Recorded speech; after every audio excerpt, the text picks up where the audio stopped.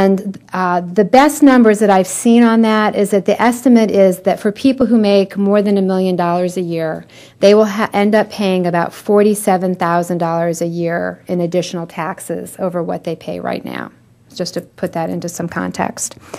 There are a number of fees that are going to be imposed on the pharmaceutical industry, on the medical device industry, and on the private health insurance companies. You know, the private health insurance companies are going to have about 24 million new customers. And so they're probably going to come out pretty okay in that. So that's part of the thinking behind there'll be some extra small percentage fees on both device manufacturers, drug makers, and the health insurance companies. There are some increased restrictions on health savings accounts and flexible spending accounts. So those things are going to be tightened up, and your ability to use those dollars to pay for either non-medical things or over-the-counter drugs, things like that, are going to be a little bit limited. And then in 2018, there will be a tax that kicks in on group health care coverage that is in excess of a policy that costs $10,200 for an individual and $27,500 for a family. And that tax, that 40% tax, will be on any amount that insurance policy costs over those thresholds. So if you're an individual and you have a $12,200 policy, your insurance company would be charged a 40% tax on that $2,000 difference.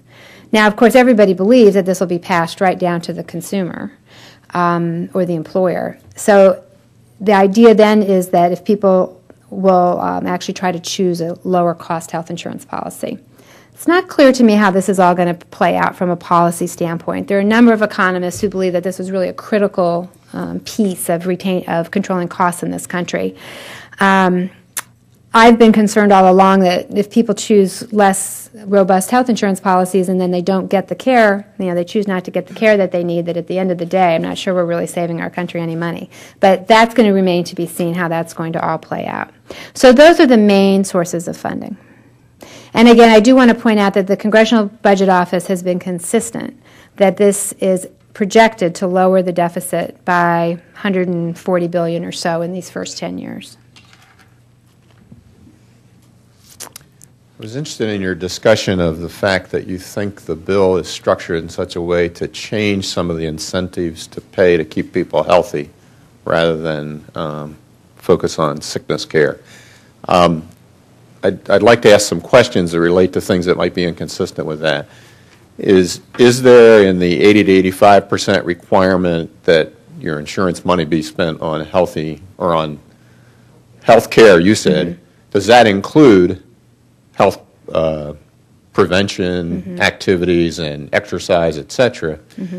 Related to that, one of the big controversies around Medicare was to limit the Medicare Advantage programs that some insurers have offered, which have largely focused on lifestyle changes in a lot of ways, which most of us would think advantageous. How do you think that's going to be affected by the changes in the bill? And are there other things to change the system more radically? I mean, as this got debated, the insurance changes got focused on, so the health care benefits didn't. Okay, so the first part of the question was about how those health care dollars will be spent. And one of the things I don't think that I mentioned in the first part of the presentation was that by 2014, preventive services are going to be zero out of pocket for people. So things like colonoscopies, mammograms, those sorts of things, there will no longer be any copays, whether you're in Medicare, Medicaid, or private insurance, to get those screening health services. There's nothing specific in there about things like gym memberships and that sort of thing, but many private health insurance companies offer those benefits or give you a discount if you do those things. And I don't believe there's anything in this legislation that would prohibit that continued practice. In terms of Medicare Advantage, that is actually another funding source that I neglected to mention. So Medicare Advantage plans are Medicare plans for our seniors that are administered through private health insurance companies rather than the federal government, as most of Medicare is. And it has been estimated that the federal government pays 14% more per person for Medicare Advantage plans than they do for regular Medicare costs. So there's been a fair amount of focus on that because that's a lot of money when you take it times the number of people in Medicare Advantage plans. And those plans are going to slowly over time, over the next 3 to 5 years, get lower payments from the federal government. So that 14% is going to come down to a much lower percentage in 4 or 5 years from now. Now, what that's going to mean to Medicare Advantage plans, I don't know. No one really knows for sure. Some companies have said, oh, we're going to get out of the business, but we don't really know if that's going to be true or not. What some Medicare Advantage plans do offer their enrollees are things like gym memberships, and some offer some help with prescription drug costs and things like that. So I think as a society we're going to have to decide whether or not that's how we need to be spending our money in terms of supporting those benefits over regular Medicare. Certainly none of the core benefits are going to change in those programs. And we'll have to see what the private health insurance companies do. You know, it's hard to know what their profit margins really are on those plans and whether or not these reductions in the government subsidy will make a difference in them or not. Now, your third question, I believe, was about, is enough being done in this plan to really get practice changed? No, I don't think so. I think this is just the beginning. There are a couple of very encouraging things, though. One is that there is money to really start to spread out these accountable care organizations and test them in very robust ways around the country. If anyone's really interested in looking at what this might pan out, you have one place, obviously here in town, Cleveland Clinic, that is sort of like an accountable care organization.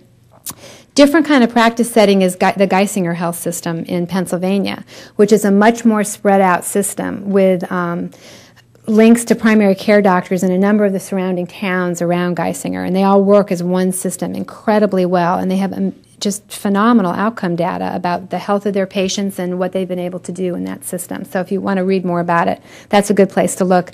The other is the Intermountain Health System out west, also has done this in a pretty good job. So it's a beginning. There is a commission that will be created to monitor this very closely and also to test other systems or other possible ways of paying doctors to help get us to being more of a true healthcare system rather than a sick care system. The concern is that wherever we end up, everyone wants to make sure that it really works. You know, Center for Medicaid and Medicare Services is going to have to be completely retooled at some point to take into account a new payment mechanism for any kind of provider, hospital, doctors, etc. And everybody wants to make sure that we actually adopt something that works and really does improve quality and decrease cost.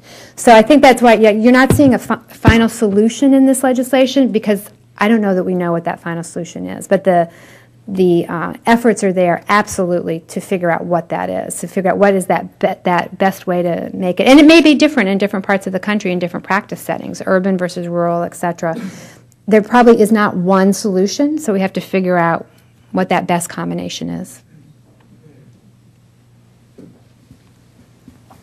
Yes, if I get sick in Akron, Ohio, where I live, I'm going to get, as far as I'm concerned, much better treatment than if I get sick in Memphis, Tennessee, okay? The reason being that I know the doctors, I know the nurses, it's my hometown. They don't know me down there. What can you do to get something set up so that all of my medical history, something like they do with the VA, can be shipped down to this place immediately, getting rid of the privacy things, etc.? I'm not sure we want to totally get rid of the privacy things. I think they're pretty important. But that is what this idea of health information technology is all about.